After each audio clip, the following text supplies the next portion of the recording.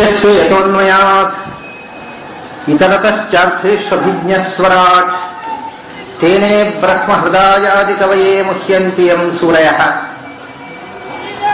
ತೇಜೋ ವಾರಿಮೃದಾಂ ಯಥಾ ವಿನಿಮಯೋ ಯತ್ರ ತ್ರಿಸರ್ಗೋ ಮೃಷಾ ಧಾಮ್ನಾ ಸ್ವೇನ ಸದಾ ನಿರಸ್ತಕುಹಕಂ ಸತ್ಯಂ ಪರಂ ಧೀಮಹಿ. ನನ್ನ ಅಧ್ಯಾತ್ಮ ಬಂಧುಗಳೇ, ಧರ್ಮರಾಜನ ತುಡಿತಗಳನ್ನು ನಾವು ನೋಡಿದೆವು. ಅರ್ಜುನ ಬರಲಿಲ್ಲ. 7 ದಿವಸ ಆಯ್ತು, ಅವ್ನು 7 ತಿಂಗಳಾಯ್ತು ಅಂದ್ರೆ 7 ತಿಂಗಳಾಯ್ತಪ್ಪ ಅಂದ್ರೆ 7 ತಿಂಗಳು ಅರ್ಜುನ ಇಲ್ಲದೆ ಕೂತ ಹಾಗೆ ಅನಿಸ್ತಾ ಇದೆ. ಇನ್ನೂ ಅರ್ಜುನ ಬರಲಿಲ್ಲ. ಏನಾಯ್ತು? ಅಪಿ ದೇವರ್ಷಿಣಾದಿಷ್ಟ ಸಕಾಲ ಪ್ರತ್ಯುಪಸ್ಥಿತ. ಅವಾಗ ಎಲ್ಲ ಒಂದೊಂದೇ ಮಾತು ಹೇಳ್ತಾ ಹೇಳ್ತಾ ಕೊನೆ ಹೇಳ್ತಾನೆ, ನಾರದರು ಬಂದು ಹೇಳಿದ್ರಲ್ಲ, 18 ವರ್ಷಗಳ ಕೆಳಗೆ ಹೇಳಿದ ಮಾತಿದು. ಇವಾಗ ನೆನಪಿಸಿಕೊಳ್ತಾನೆ. ನಾರದರು, ದೇವರ್ಷಿ ನಾರದರು ಧೃತರಾಷ್ಟ್ರ, ಗಾಂಧಾರಿ, ಕುಂತಿ ಕಾಳ್ಗಿಚ್ಚಿನಲ್ಲಿ ಸುಟ್ಟು ಭಸ್ಮವಾಗಿ ಹೋದಾಗ, ಅವರು ಸುಟ್ಟು ಭಸ್ಮವಾಗಿ ಹೋದ 5 ದಿನಗಳ ಅನಂತರ ಬಂದು ಏನು ಹೇಳಿದ್ರು? ಭಗವಂತ ಕಾಲಪುರುಷನಾಗಿ ಬಂದಿದ್ದಾನಪ್ಪ, ಎಲ್ಲವನ್ನೂ ಕೂಡ ಉಪಸಂಹಾರ ಮಾಡಿ ಹೋಗಬೇಕು ಅಂತ ಕೂತಿದ್ದಾನೆ, ನೀವು ಅದಕ್ಕೆ ಸಿದ್ಧರಾಗಿ ಅಂತ ಹೇಳಿದ್ರಲ್ಲ. ಭಗವಂತ ಈ ಪ್ರಪಂಚದಲ್ಲಿ ತನ್ನ ಅವತಾರ ಸಮಾಪ್ತಿ ಮಾಡಿ ಹೊರಟು ಹೋಗುವಾಗ ನೀವು ಭೂಮಿ ಬಿಟ್ಟು ಹೋಗಬೇಕಾಗತ್ತೆ ಅಂತ ಹೇಳಿದ್ರಲ್ಲ. ಸಕಾಲ ಪ್ರತ್ಯುಪಸ್ಥಿತ, ಪ್ರಾಯ ಅಂಥ ಕಾಲ ಸಮೀಪಿಸಿತೇನು? ಭಗವಂತ ಅವತಾರ ಸಮಾಪ್ತಿ ಮಾಡಲಿಕ್ಕೆ ಸಂಕಲ್ಪ ಮಾಡಿದ್ದಾನೇನು? ನಾವು ಪೆಟ್ಟಿಗೆ ಕಟ್ಟಬೇಕು, ಸಾಮಾನು ಸರಂಜಾಮ ಕಟ್ಟಿ ಹೊರಡೋ ಸನ್ನಾಹ ಮಾಡಬೇಕು ಏನು? ಯದಾತ್ಮನೋ ಅಂಗಮಾಕ್ರೀಡಂ ಭಗವಾನ್ ಉತ್ಸಿಕ್ಷತಿ. ಬಹಳ ಸುಂದರವಾದಂತಹ ಮಾತು. ಯದಾತ್ಮನಃ ಅಂಗಂ, ಭಗವಂತ ನೋಡಿ, ಇದು ಮೇಲ್ನೋಟಕ್ಕೆ ಇರತಕ್ಕಂಥ ಯದಾತ್ಮನೋ ಅಂಗಂ ಆಕ್ರೀಡಂ ಭಗವಾನ್ ಉತ್ಸಿಕ್ಷತಿ. ಅಂಗ ಅನ್ನೋದಕ್ಕೆ ಸಂಸ್ಕೃತದಲ್ಲಿ 2 ಅರ್ಥ. ಒಂದು ಅಂಗ ಅಂದ್ರೆ ಶರೀರ, ಒಂದು ಅಂಗ ಅಂದ್ರೆ ಅವಯವ. ಶರೀರದಲ್ಲಿ ಇರತಕ್ಕ ಕೈ ಕಾಲು ಇದು ಅಂಗ. ಅಂಗ ಅಂದ್ರೆ ದೇಹದ ಅವಯವವೂ ಹೌದು, ಅಂಗ ಅಂದ್ರೆ ದೇಹವೂ ಹೌದು. ಇಲ್ಲಿ ಹೇಳ್ತಾರೆ ಯದಾತ್ಮನಃ ಅಂಗಂ ಉತ್ಸಿಕ್ಷತಿ. ಭಗವಂತ ಭೂಮಿಗೆ ಬಂದ, ಅವನ ಅವತಾರ ಕಾರ್ಯ ಮುಗಿಯಿತು, ಈಗ ತನ್ನ ದೇಹವನ್ನ ಬಿಟ್ಟು ಹೋಗ್ಲಿಕ್ಕೆ ಇಷ್ಟಪಡ್ತಾ ಇದ್ದಾನೇನು, ಯೋಚಿಸ್ತಾ ಇದ್ದಾನೇನು. ಆತ್ಮನೋ ಅಂಗಂ, ತನ್ನ ದೇಹವನ್ನು ಉತ್ಸಿಕ್ಷತಿ, ದೇಹವನ್ನು ತ್ಯಾಗ ಮಾಡಬೇಕು ಅಂತ ಭಗವಂತ ಬಯಸ್ತಾ ಇದ್ದಾನೇನು? ದೇವರಿಗೆ ದೇಹ ತ್ಯಾಗ ಉಂಟೇನು? ಭಗವಂತ ತನ್ನ ದೇಹವನ್ನ ತ್ಯಾಗ ಮಾಡಬೇಕು ಅಂತ ಬಯಸ್ತಾ ಇದ್ದಾನೇನು ಅಂತ ಪ್ರಶ್ನೆ ಇದೆ ಅಲ್ಲಿ. ಹಂಗಾದ್ರೆ ಶರೀರ, ಹಾಗಾದ್ರೆ ಭಗವಂತ ತನ್ನ ಶರೀರವನ್ನು ಬಿಟ್ಟು ಹೋಗ್ತಾನೆ, ದೇಹತ್ಯಾಗ ಅಂದ್ರೆ ಮರಣ. ಭಗವಂತ ದೇಹತ್ಯಾಗ ಮಾಡ್ತಾನೆ ಅಂತ ಹೇಳುವ ಹಾಗೇನೇ ಇಲ್ಲಿ. ಇದು ದರ್ಶನ ಭಾಷೆ. ದರ್ಶನ ಭಾಷೆ ಮೇಲು ನೋಟಕ್ಕೆ ಭಗವಂತ ದೇಹತ್ಯಾಗ ಮಾಡಿದ ಅಂತ ಸಾಮಾನ್ಯ ಜನರಿಗೆ ಕಾಣುತ್ತೆ. ಅವನ ಅವತಾರ ಸಮಾಪ್ತಿ ಮಾಡಿದ, ಅವನ ಮೂಲ ರೂಪದಲ್ಲಿ ಅದೃಶ್ಯ, ಇದೆಲ್ಲ ಜ್ಞಾನಿಗಳಿಗೆ ಕಾಣುವ ಸಂಗತಿ. ಸಾಮಾನ್ಯ ಜನರಿಗೆ ಏನು ಕಾಣುತ್ತೆ? ಅವನು ದೇಹ ಬಿಟ್ಟು ಹೋದಪ್ಪ, ಭಗವಂತ ದೇಹತ್ಯಾಗ ಮಾಡಿದ ಅಂತ ಇದೇ ಕಾಣು. ಆದರೆ ಭಾಗವತ ದರ್ಶನ ಭಾಷೆಯ ಒಳಗೊಂದು ಸಮಾಧಿ ಭಾಷೆಯನ್ನು ಇಟ್ಟುಕೊಂಡು ಮಾತಾಡುತ್ತೆ. ಭಾಗವತದಲ್ಲಿ, ಬೇರೆ ಪುರಾಣಗಳಲ್ಲಿ ಕೇವಲ ದರ್ಶನ ಭಾಷೆಯೂ ಇರಬಹುದು, ಆದರೆ ಭಾಗವತದಲ್ಲಿ ಕೇವಲ ದರ್ಶನ ಭಾಷೆ ಅಂತ ಅನ್ನೋದು ನಿಲ್ವೇ ಇಲ್ಲ. ದರ್ಶನ ಭಾಷೆಯಲ್ಲಿ ಮೂಲಭೂತವಾಗಿ 3 ಥರ ಇದೆ. ಏನು? ದರ್ಶನ ಸಮಾಧಿ ಭಾಷೆ, ದರ್ಶನ ಗುಹ್ಯ ಭಾಷೆ, ದರ್ಶನ ಭಾಷೆ ಅಂತ. ಅಂದ್ರೆ ಭಾಗವತದಲ್ಲಿ ಏನಾದರೂ ದರ್ಶನ ಭಾಷೆ ಇದ್ರೂ ಕೂಡ ಅದು ದರ್ಶನ ಸಮಾಧಿ ಭಾಷೆ ಹೊರತು ದರ್ಶನ ಭಾಷೆ ಅಲ್ಲ. ಹಾಗಾಗಿ ಈ ದರ್ಶನ ಭಾಷೆಯನ್ನು ಮೇಲು ನೋಟಕ್ಕೆ ಎಲ್ಲರ ಕಣ್ಣಿಗೆ ಕಾಣುತ್ತೆ, ಭಗವಂತ ದೇಹ ಬಿಟ್ಟು ಹೋದ. ಇದು ದರ್ಶನ ಭಾಷೆ, ಸಾಮಾನ್ಯ ಜನರ ಕಣ್ಣಿಗೆ ಕಾಣುವಂತಹ ದೃಶ್ಯ. ಅದರ ಹಿಂದೆ ಒಂದು ಸಮಾಧಿ ಭಾಷೆ ಇದೆ, ಯಥಾರ್ಥವಾದ ಅರ್ಥವನ್ನು ಹೇಳ್ತಕ್ಕಂತಹ ಒಂದು ಭಾಷೆ ಇದೆ. ಅದನ್ನು ಇಟ್ಟುಕೊಂಡೇ ವೇದವ್ಯಾಸರು ಗ್ರಂಥ ರಚನೆ ಮಾಡಿದ್ದಾರೆ. ಭಗವಂತ ಅಂಗವನ್ನು ಬಿಡುವುದು ಅಂದ್ರೆ ಶರೀರವನ್ನು ಬಿಡುವುದು ಅಂತ ಅರ್ಥ ಅಲ್ಲ. ಮತ್ತೆ ಭಗವಂತನ ಶರೀರ ಅಂದ್ರೆ ಯಾವ್ದು ಹೇಳ್ರಿ? ಅವನಿಗೆ ಬಿಡುವಂತಹ ಒಂದು ಶರೀರ ಇದ್ರೆ ಯಾವ್ದು ಹೇಳಿ? ಅವನ ದೇಹ ಇಲ್ಲ, ಸ್ವರೂಪಭೂತ ದೇಹ ಅವನಿಗೆ, ಅದು ಬಿಡುವಂತಹದ್ದಲ್ಲ. ಸ್ವರೂಪಭೂತವಾದ ದೇಹವನ್ನು ಬಿಡ್ಲಿಕ್ಕೆ ಬರೋದಿಲ್ಲ. ಜ್ಞಾನಾನಂದಮಯವಾದ ಸ್ವರೂಪಭೂತವಾದ ದೇಹವನ್ನು ಬಿಡ್ಲಿಕ್ಕೆ ಬರೋದಿಲ್ಲ. ಮತ್ತೆ ಬಿಡುವಂತಹ ದೇಹ ಯಾವುದು? ಯಸ್ಯ ಪೃಥಿವೀ ಶರೀರಂ ಯಂ ಪೃಥಿವೀನ ಮೇಧ ಯಃ ಪೃಥಿವ್ಯಾ ಅಂತರಃ ಯಂ ಪೃಥಿವೀಮಂತರೋ ಯಮಯತ್ಯೇಷತ ಆತ್ಮ ಅಂತರ್ಯಾಮಿ ಅಮೃತಃ. ಅವನಿಗೆ ಶರೀರ ಅಂದರೆ ಈ ಪೃಥಿವಿಯೇ ಅವನಿಗೆ ಶರೀರ ಅಂದು. ಹಾಗಾಗಿ ಅವನ ಶರೀರವನ್ನು ಬಿಡುವುದಂದ್ರೆ ಭೂಮಿಯನ್ನು ಬಿಟ್ಟು ಅದೃಶ್ಯನಾಗುವಂತ ಇಷ್ಟೇ ಅರ್ಥ. ಸಾಯೋದಂತ ಅರ್ಥ ಅಲ್ಲೇ ಅಲ್ಲ. ಅದು ಅದರ ಒಳಗಿನ ಸಮಾಧಿ ಭಾಷೆಯ ಅರ್ಥ. ಮೇಲು ನೋಟಕ್ಕೆ ದೇಹ ಬಿಟ್ಟು ಹೋದ, ಒಳಗೋದ ದೇಹ ಬಿಟ್ಟದಲ್ಲ, ಪೃಥ್ವಿಯನ್ನು ಬಿಟ್ಟದ್ದು. ಪೃಥ್ವಿಯನ್ನು ಬಿಡುವುದು ಅಂದ್ರೆ ಏನು? ಪೃಥ್ವಿಯನ್ನು ಬಿಡುವುದು ಎಲ್ಲಿಗವ? ಸರ್ವಗತವ, ಅವ್ನು ಬಿಡ್ಲಿಕ್ಕೂ ಆಗೋದಿಲ್ಲ. ಮತ್ತೆ ಪೃಥ್ವಿಯಲ್ಲಿ ಇದ್ದವರಿಗೆ ಕಾಣಿಸಿಕೊಳ್ಳುವುದನ್ನು ಬಿಟ್ಟ ಅಂತ. ಈ disappear from this worldly plane. ಇಷ್ಟೇ ಅರ್ಥ. ಅವನು ದೇಹ ಅಂಗವನ್ನು ಬಿಡು. ಅದನ್ನ ಹೇಳ್ತಾರೆ, ಯತ್ ಅಂಗಂ ಆತ್ಮನೋ ಅಂಗಂ ಆಕ್ರೀಡಂ. ಅದರ ವಿವರಣೆ ಕೊಡ್ತಾರೆ ನೋಡಿ, ಆಕ್ರೀಡಂ ಅಂತ. ತನ್ನ ಕ್ರೀಡೆಯ ವಿಹಾರ ಸ್ಥಾನವಾದ ಅಂಗ ಅಂದ್ರೆ ಭೂಮಿ. ಭಗವಂತ ಅವತರಿಸಿ ವಿಹಾರ ಮಾಡಿದ್ದೆಲ್ಲಿ? ಭೂಮಿಯಲ್ಲಿ. ತನ್ನ ವಿಹಾರ ಸ್ಥಾನ, ತನ್ನ ಅವತಾರದ ಲೀಲಾಸ್ಥಾನವಾಗಿರತಕ್ಕಂಥ ಈ ಭೂಮಿಯನ್ನು ಉತ್ಸಿಸೃಕ್ಷತಿ ಬಿಟ್ಟು ಅದೃಶ್ಯನಾಗಿ ಹೋಗಿ ತನ್ನ ಮೂಲ ರೂಪದಲ್ಲಿ ಅಥವಾ ದೇವಲೋಕದಲ್ಲಿ ದೇವತೆಗಳ ಜೊತೆಗೆ ಇರಬೇಕು ಅಂತ ಬಯಸ್ತಾ ಇದ್ದಾನೇನು ಭಗವಂತ? ನಮ್ಮ ಕಣ್ಣಿನಿಂದ ಕಣ್ಮರೆ ಆಗ್ತಾ ಇದ್ದಾನೇನು? ಅದಕ್ಕೆ ಸಂಕಲ್ಪ ಉತ್ಸಿಸೃಕ್ಷತಿ ಬಿಟ್ಟು ತೆರಳಬೇಕು ಅಂತ ಸಂಕಲ್ಪ ಮಾಡಿದ್ದಾನೇನು? ನಾರದ ಹೇಳಿರತಕ್ಕ ಮಾತು ನಿಜವಾಗತಕ್ಕಂಥ ಕಾಲ ಸಮೀಪಿಸಿತೇನು? ಯಾಕೆಂದ್ರೆ ನೋಡಿ, ಶಕುನಗಳನ್ನ ನೋಡ್ರಿ. ಏನು ಶಕುನ? ಮೃತ್ಯುದೂತ ಕಪೋತೋಗ್ನೌ ಉಲೂಕ ಕ್ಷಪಯನ್ ಮನಃ ಪ್ರತ್ಯುಲೂಕಶ್ಚ ಹುಂಕಾರೈಃ ವಿನಿದ್ರೌ ಶೂನ್ಯಮಿಚ್ಛತಃ. ಇದೊಂದು ವಿಚಿತ್ರವಾದಂಥ ಶಕುನ. ಉಲೂಕ ಕಪೋತಃ ಮೃತ್ಯುದೂತ ಕಪೋತೋಗ್ನೌ. ಮೃತ್ಯುದೂತ ಕಪೋತಃ ಅಗ್ನೌ. ವಿಚಿತ್ರವಾಗಿದೆ ಶ್ಲೋಕ. ಶ್ಲೋಕದಲ್ಲಿ ಇರತಕ್ಕಂಥದ್ದು ವಿಷಯ ಏನು ಅಂತಲೂ ಗೊತ್ತಾಗುವುದಿಲ್ಲ, ಅನ್ವಯ ಕೂಡ ಗೊತ್ತಾಗುವುದಿಲ್ಲ. ಅನನ್ವಿತವಾಗಿದೆ ಶ್ಲೋಕ, ಪೂರ್ತಿ ವಾಕ್ಯವೇ ಇಲ್ಲ. ಮೃತ್ಯುದೂತ ಕಪೋತಃ ಅಗ್ನೌ. ಮೊದಲನೇ ಶಕುನ ಮೃತ್ಯುದೂತ ಅಂದ್ರೆ ಮೃತ್ಯು ಸೂಚಕ ಅಂತ ಅರ್ಥ. ನಮ್ಮ ಮುಂದೆ ಬರತಕ್ಕ ಸಾವನ್ನು ಸೂಚಿಸುವ ಏನು? ಕಪೋತಃ ಅಗ್ನೌ, ಪಾರಿವಾಳವು ಬೆಂಕಿಯಲ್ಲಿ ಅಂತ ಮುಗಿದು. ಏನು ಒಂದು ಅನ್ವಯವೇ ಇಲ್ಲ ಅದಕ್ಕೆ.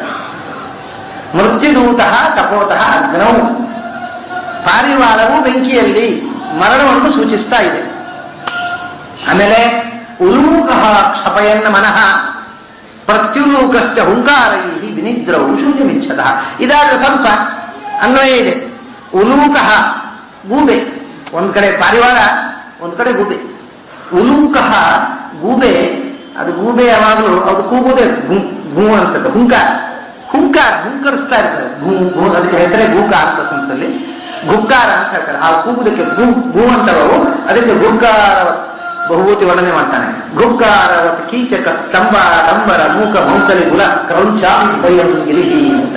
ಹಾಗೆ ಅವು ಗುಕ್ಕಾರ ಗೂಬೆ ಹುಂಕರಿಸ್ತಾ ಇದೆ ಒಂದು ಗೂಬೆ. ಉಲೂಕ ಆ ಗೂಬೆಯ ಹುಂಕಾರವೇ ಕ್ಷಪಯನ್ ಮನಃ ಅಂತ. ಆ ನಾದ ಕೇಳುವಾಗಲೇ ಏನೋ ಎದೆಯಲ್ಲಿ ಗಾಬರಿ, ಎದೆಗಿಡಿಸುವಂಥ ನಾದ. ಗೂಬೆ ಬಂದು ಮನೆ ಬಾಗಿಲಲ್ಲಿ ಎಲ್ಲೋ ಹತ್ತಿರದಲ್ಲಿ ಕೂತು, ಮನೆ ಎದುರು ಅಂಗಳದಲ್ಲಿ ಕೂತು ಗೂ ಗೂ ಗೂ ಅಂತ ಇದೆ. ಅಲ್ಲಿ ಮುಗಿಲಿಲ್ಲ ಅದು. ಪ್ರತ್ಯುಲೂಕಶ್ಚ, ಅದಕ್ಕೆ ಎದುರು ಮತ್ತೊಂದು ಗೂಬೆ ಕೂತು ಇದು ಹುಂಕಾರ ಕೊಟ್ಟು ಅದು ಹುಂಕಾರ, ಅದು ಹೂ ಅನ್ನೋದು ಇದು ಹೂ ಅನ್ನೋದು, ಎಲ್ಲೋ ಒಂಥರ ಪರಸ್ಪರ ಸಂಭಾಷಣೆ ಮಾಡಿಕೊಂಡು ಅದು ಹೂ ಹುಟ್ಟಿದ ಹಾಗೆ. ಉಲೂಕ ಪ್ರತ್ಯುಲೂಕಶ್ಚ, ಒಂದು ಗೂಬೆ ಮರದಲ್ಲಿ ಕೂತಿದೆ, ಅದರಲ್ಲಿ ಇನ್ನೊಂದು ಗೂಬೆ ಕೂತಿದೆ. ಇದು ಹೂ ಅನ್ನತ್ತೆ, ಇದು ಹೂ ಅಂದ ತಕ್ಷಣ ಅದು ಹೂ ಅನ್ನತ್ತೆ, ಇದು ಕೂಡ ಹೂ ಅನ್ನೋದು. ಹೀಗೆ ನಡೆದಿದೆ ರಾತ್ರಿ ಇಡೀ. ವಿನಿದ್ರವು, ರಾತ್ರಿ ಇಡೀ ಹೋಗುತ್ತೆ. ನಿದ್ರೆ ಇಲ್ಲದೆ ಅಂದ್ರೆ ನಿದ್ರೆ ಮಾಡುವ ಸಮಯದಲ್ಲೆಲ್ಲ ಅಂತರ್ಥ. ರಾತ್ರಿ ಬೆಳಗಿನ ತನಕ ಗೂಬೆಗಳು ಕೂಗ್ತಾ ಇರ್ತವೆ. ಅದು ಒಂದೇ ಅಲ್ಲ, ಒಂದೇ ಗೂಬೆ ಕೂಗಿದ್ದಲ್ಲ. ಒಂದು ಗೂಬೆ ಈ ಕಡೆ ಕೂಗುತ್ತೆ, ಅದಕ್ಕೆ ಅದು ಹುಂಕರಿಸುತ್ತೆ. ಇದು ಹುಮ್ಮನ್ನತ್ತೆ, ಅದಕ್ಕೆ ಹುಮ್ಮನ್ನತ್ತೆ. ವಿನಿದ್ರವು ಶೂನ್ಯಮಿಚ್ಛತಃ. ಅದು ಏನನ್ನು ಅಂದ್ರೆ ಸರ್ವನಾಶವನ್ನು ಸೂಚಿಸುವಂತಹ ಒಂದು ಶೂನ್ಯಂ ಇಚ್ಛತಃ. ನಮ್ಮ ಬಯಕೆಯನ್ನ ನಾಶಗೊಳಿಸ್ತಕ್ಕಂಥ ಶಕುನ ಅದು. ನಾವು ಏನು ಬಯಸಿದೆವೋ ಅದು ಆಗುವುದಿಲ್ಲ.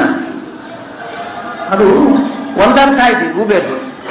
ಮೃತ್ಯುತ ಕಪೋದು ಅದು ನೀವು ಪಾರಿವಾಳ ಬೆಂಕಿಯಲ್ಲಿ ಏನಿಲ್ಲ, ಪಾರಿವಾಳ ಬೆಂಕಿಯಲ್ಲಿ. ಅದಕ್ಕೆ ಆಚಾರ್ಯರು ಒಂದು ವೇದವಚನವನ್ನು ಕೊಡ್ತಾರೆ. ಬಹಳ ಚಿತ್ರ. ಈ ಏನು ಶಕುನ ಹೇಳಿದ್ದಾರೆ ಅದನ್ನೇ ವಿವರಿಸುವ ವೇದ ವಾಕ್ಯವನ್ನು ಕೊಡ್ತಾರೆ. ಅದ್ರ ವ್ಯಾಖ್ಯಾನದಲ್ಲಿ ಏನು? ಯದ್ ಉಲೂಕೋ ವದತಿ ಮೋಗಮೇದದ್ಯತ್ ಕಪೋತಃ ಪದಮಗ್ನಮೋ ಗುಣೋತೀತಿ ಶ್ರುತಿ ಅಂತಂದು. ಯದುಲೂಕೋ ವದತಿ, ಗೂಬೆ ನುಡಿತಾ ಇರುವುದು, ಗೂಬೆ ಗೂ ಗೂ ಅಂತ ಗುಕ್ಕಾರ ಮಾಡ್ತಾ ಇರುವುದು. ಯದ್ ಉಲೂಕೋ ವದತಿ. ಆಮೇಲೆ ಯತ್ ಕಪೋತಃ ಪದಂ ಅಗ್ನೋ ಗೃಣೋತಿ, ಸ್ಪಷ್ಟವಾಗಿದೆ. ಕಪೋತಃ ಅಗ್ನೋ ಅಂತುಂಟಲ್ವಾ ವೇದದಲ್ಲಿ. ಕಪೋತಃ ಪದಂ ಅಗ್ನೋ ಗೃಣೋತಿ, ಪಾರಿವಾಳವು ಬೆಂಕಿಯಲ್ಲಿ ಕಾಲಿಡುತ್ತಾ ಇದೆ. ಅಲ್ಲಿ ಕಪೋತ ಬೆಂಕಿಯಲ್ಲಿ ನಿಂತಿದೆ. ಏನು? ಬೆಂಕಿಯಲ್ಲಿ ಪಾರಿವಾಳ ಬೆಂಕಿಯಲ್ಲಿ ನಡ್ಕೊಂಡು ಬರಬೇಕು. ಅದು ಯಾವಾಗ ಎಲ್ಲಿ ಬೆಂಕಿಯಲ್ಲಿ ನಡೆಯೋದು ಅದು ಮುಂದೆ ನೋಡೋಣ ಅಂತ. ಇಷ್ಟು ಕಪೋತಃ ಅಗ್ನೋ ಅಂದ್ರೆ ಪಾರಿವಾಳವು ಬೆಂಕಿಯಲ್ಲಿ ನಡೀತಾ ಇದೆಯಪ್ಪ. ಇದು ಒಂದು ಶಕುನ, ಅದು ಮೃತ್ಯು ಸೂಚಕ. ಗೂಬೆ ರಾತ್ರಿ ಬೆಳಗಿಂದ ಗೂ ಗೂ ಗೂ ಅಂತ ಇದೆ, ಅದಕ್ಕೆ ಎದುರುಗಡೆ ಕೂತ ಗೂಬೆ ಅದಕ್ಕೆ ಪ್ರತ್ಯುತ್ತರ ಕೊಡ್ತಾ ಇದೆ. ಹಗಲು ರಾತ್ರಿ ನಿರಂತರವಾಗಿ ಗೂಬೆಯ ಹುಂಕಾರ ನಡೆದಿದೆ. ಇದೇನನ್ನು ಸೂಚಿಸುತ್ತೆ? ಇದು ಒಂದು ಭಯಾನಕವಾದ ದುರಂತವನ್ನು ಸೂಚಿಸುತ್ತೆ. ಇಂಥ ಕೆಲಸ ಮಾಡಬೇಕು ಅಂತ ಏನು ಚಿಂತಿಸಿಕೊಂಡಿದ್ದಾಗ ಗೂಬೆ ಬಂದು ಮನೆ ಬಾಗಿಲಲ್ಲಿ ಗೂ ಗೂ ಅಂದ್ರೆ ನೀವು ಚಿಂತಿಸಿದ್ದು ಆಗೋದಿಲ್ಲ ಅಂತ. ಮೋಘಂ ಏತತ್ ಮೋಘಂ, ನೀವು ಯೋಚನೆ ಮಾಡಿದ್ದು ವ್ಯರ್ಥವಾಗುತ್ತೆ, ಆ ಕೆಲಸ ಆಗೋದಿಲ್ಲ ಅಂತ. ಅದೇ ಒಂದು ಪುಸ್ತಕ ನೋಡಿದೆ ನಾನು ನಿನ್ನೆ, ಭಾಗವತದ್ದು. ಅಲ್ಲ, ಒಂದು ಪ್ರಿಂಟ್ ಮಾಡುವ ಒಂದು ಸಣ್ಣ ವ್ಯತ್ಯಾಸದಿಂದ ಎಷ್ಟು ಅಪಾರ್ಥ ಆಗುತ್ತೆ ನೋಡಿ. ಅದು ವ್ಯಾಖ್ಯಾನ. ಏತತ್ ಚಿಂತಿತಂ ಮೋಘಂ ವ್ಯರ್ಥಂ, ಕರೆಕ್ಟಿದೆ ವ್ಯಾಖ್ಯಾನ. ಮೋಘಂ ವ್ಯರ್ಥಂ ಗೀಟು ನ ಭವಿಷ್ಯತಿ ಇತ್ಯರ್ಥ. ಹೀಗೆ ಪ್ರಿಂಟ್ ಆಗ್ಬೇಕು. ಅದ್ರೆ ಹೇಗೆ ಪ್ರಿಂಟ್ ಆಯ್ತಾ? ಚಿಂತಿತಂ ಮೋಘಂ ವ್ಯರ್ಥಂ ನ ಭವಿಷ್ಯತಿ ಇತ್ಯರ್ಥ. ಅಂದ್ರೆ ಏನ್ ಹೇಳ್ಬೇಕು, ಅದು ವಿರುದ್ಧವಾಗಿ ಪ್ರಿಂಟ್ ಆಗ್ಬಿಟ್ಟಿದೆ.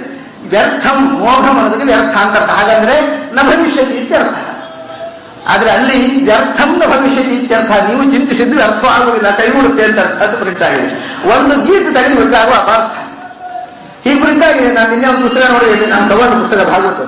ಮೋಘಂ ವ್ಯರ್ಥಂ ನ ಭವಿಷ್ಯತಿ ಇತ್ಯರ್ಥ ಅಂತ ಒಂದೇ ವಾಕ್ಯ ಮಾಡಿಬಿಟ್ಟಿದ್ದಾರೆ. ಅಂದ್ರೆ ವ್ಯರ್ಥ, ಗೂಬೆ ಕೂಗಿದ್ರೆ ನೀವು ಕೈಗೊಂಡ ಕೆಲಸ ವ್ಯರ್ಥವಾಗುವುದಿಲ್ಲ ಅಂತ ಅರ್ಥ ಆಯ್ತು.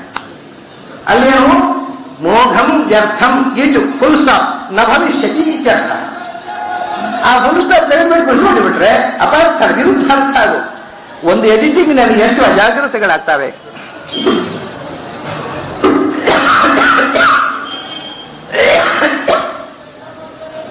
ಹಾಗೆಯೇ ಕಪೋತ ಪದ ಮಗ್ನೌ ಕೃಣೋತಿ, ಪಾರಿವಾಳ ಬೆಂಕಿಯಲ್ಲಿ ಕಾಲಿಟ್ಟರೆ ಕೆಲಸ ಕೈಗೂಡುವುದಿಲ್ಲ. ವ್ಯರ್ಥಂ ನ ಭವಿಷ್ಯತಿ ಇತ್ಯರ್ಥ.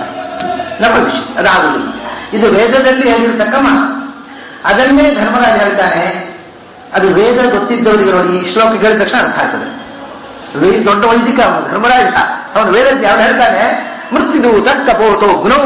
ಕಪೋತೋ ಗ್ನೌ ಅಂದ್ರೆ ಯತ್ ಕಪೋತ ಪದ ಮಗ್ನೌ ಗುಣೋತಿ ಅಂತ ಶ್ರುತಿಯನ್ನು ನೆನಪಿಸ್ತಾ ಇದ್ದಾನೆ.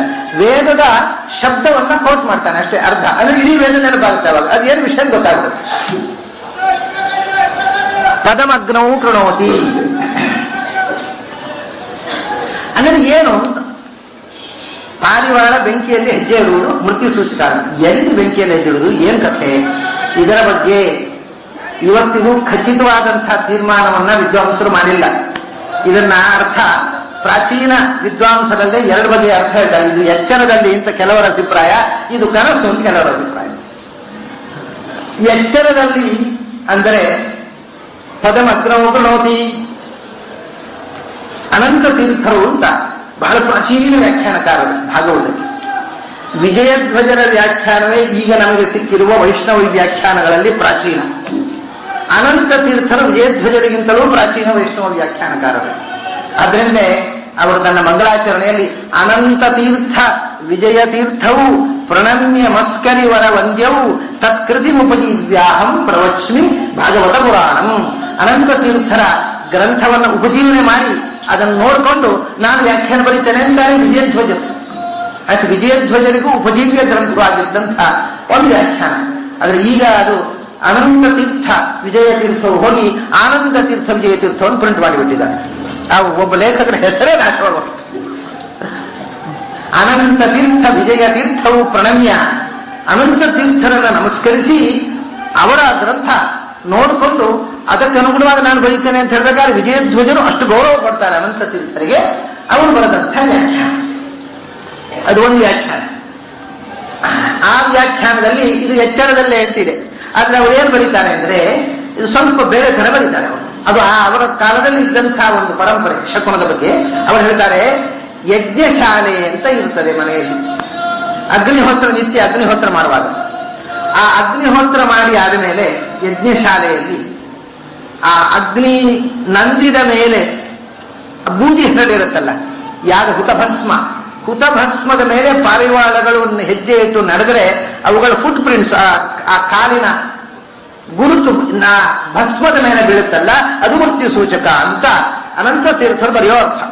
ಅಲ್ಲಿ ಬೆಂಕಿಯಲ್ಲೇ ಕಾಲಿಡುವುದಲ್ಲ, ಬೆಂಕಿ ಹೋಮ ಮಾಡಿದ ಬೆಂಕಿಯ ಹುತ ಭಸ್ಮದಲ್ಲಿ, ಆ ಭಸ್ಮದ ಮೇಲೆ ಇವು ನಡೆದಾಡಿಕೊಂಡು ಒಂದು ಸುತ್ತ ಬಂದ್ರೆ ಯಾಗಾಗ್ನಿಯಲ್ಲಿ ಪಾರವಾರಿಗಳು ಬೂದಿಯಲ್ಲೇ ನಡೆಯುದು. ಇದು ಒಂದು ಶಕುನ, ಇದು ಮೃತ್ಯು ಸೂಚಕ ಅಂತ ಈ ಅನಂತ ತೀರ್ಥರ ಅಭಿಪ್ರಾಯ. ಅದಕ್ಕೆ ಯಾದವೇಂದ್ರ ತೀರ್ಥರು ಅಂತ ಒಬ್ಬರು ವ್ಯಾಖ್ಯಾನ ಬರೆದಿದ್ದಾರೆ ಭಾಗವತಕ್ಕೆ. ಅದು ಒಂದು ಪ್ರಾಚೀನ ವ್ಯಾಖ್ಯಾನ. ಪೂರ್ಣವಾಗಿ ಈ ಎರಡೂ ಪ್ರಿಂಟ್ ಆಗಿಲ್ಲ. ಹಸ್ತಪ್ರತಿಯನ್ನ ನನ್ನ ಬಳಿ ಇದೆ, ನಾನು ನೋಡಿದ್ದೇನೆ. ಮತ್ತು ಇಡೀ 12 ಸ್ಕಂದಕ್ಕೂ ಇವರು ಭಾಷ್ಯ ಬರೆದಿಲ್ಲ.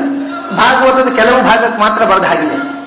ಯಾದವೇಂದ್ರ ತೀರ್ಥರು ಬೇರೆ ಅರ್ಥ ಬರೀತಾರೆ. ಏನು ಅಂದ್ರೆ ಸ್ವಪ್ನೋಯಮಿತಿ ಸಂಪ್ರದಾಯವಿದ, ಸ್ವಪ್ನೋಯಮಿತಿ ವದಂತಿ, ಇದು ಕನಸು ಅಂತ ಕೇಳ್ತಾರೆ ತಿಳಿದವರು ಅಂತ ಬರೆದಿದ್ದಾರೆ. ಇದು ಕನಸು ಅಂದ್ರೆ ಇದು ಕನಸು ಅವ್ರ ಪ್ರಕಾರ ಅರ್ಥವೇ ಬೇರೆ. ಬೆಂಕಿಯ ರಾಶಿ ಹಾಕಿರ್ತಾರೆ, ಆ ಬೆಂಕಿಯ ಮೇಲೆ ಪಾರಿವಾಳಗಳು ನಡ್ಕೊಂಡು ಹೋದಾಗ ಕಾಣಬೇಕು. ಬೆಂಕಿ ಮೇಲೆ ಹೆಜ್ಜೆ ಇಟ್ಟು ಪಾರಿವಾಳ ನಡ್ಕೊಂಡು ಹೋದಾಗೆ ಕನಸು ಬಿದ್ದರೆ ಮೃತ್ಯು ಸೂಚಕ. ಇದು ಅನಂತ ಇದು ಯಾದವೇಂದ್ರ ತೀರ್ಥರ ಅಭಿಪ್ರಾಯ.